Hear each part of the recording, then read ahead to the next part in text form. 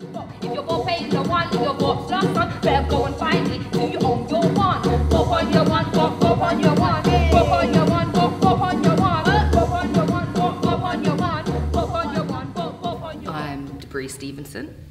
I'm the creator, writer, director, performer, and my pronouns are she, her.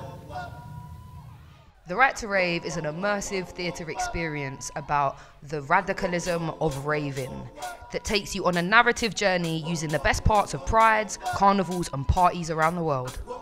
So we've been here a week and a half now, almost exactly a week and a half, and we've got a sharing on Friday, trying not to be terrified about.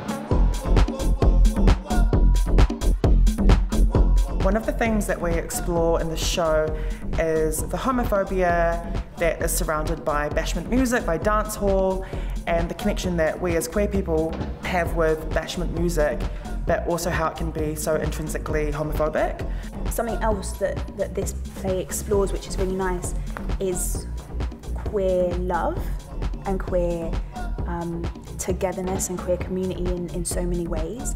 And I think that's really beautiful to be able to explore that, especially in a space that sometimes can actively push that away. To have that joy and to have two women on stage being attracted to each other and feeling each other and moving with each other is something that we very rarely see on screen, in cinema, TV, on stage. There was a specific experience that we had last year that has particularly inspired the story that we're unpacking over these 2 weeks at Hackney Empire. We had this incident. We were probably about, what, 6 months deep? Yeah. Into Corona at that Into point. Corona. Yeah. And then it was Carnival weekend. And it was like, oh, a socially distanced party. First thing I remember is like getting in and it was dead. Because we were just so openly queer as a group from the moment we got there. And they started seeing that we were dancing and enjoying ourselves. And the next thing you heard was Chitty Man. And it was just a whole bunch of just homophobic songs. The song, like, we go back to the beginning of this conversation, that taught you how to be free, quintessentially disagrees with who you are. Originally, my parents are Mormon, and I was made to feel very ashamed of being in my body.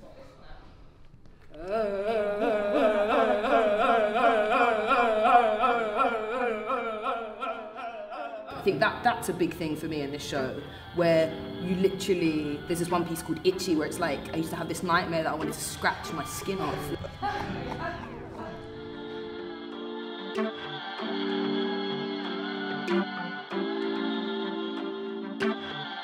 Being made to feel ashamed of any level of sexuality that I owned, and I'm not even talking about that in a queer sense, though obviously that's a massive part of it as well. Being made to feel like I was evil, like there was something wrong with me, like not really understanding why. Because it's such a big part of me, dancing.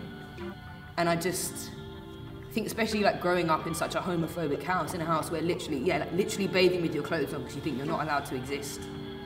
And then I started going to these dancehall raves where I could literally be anything and feel like sexy and feel free and feel like it's almost like me. And I think a lot of people with mental health issues have struggled with that over this period of time.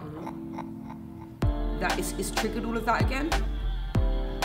And then to be like, here's a room, move again. You were like, will I ever be allowed to move again in the way that I could before? Will the world ever be the same again? Will I feel free again? It was really like, which made me like not want to do it, but also made me know that I had to do it.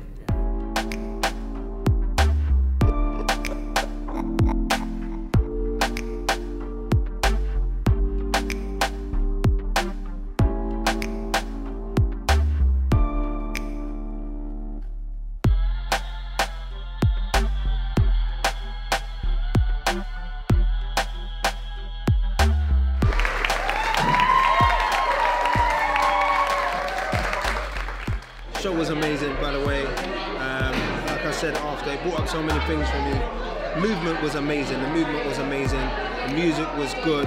on like how raw it was and how much I really wanted to just dance.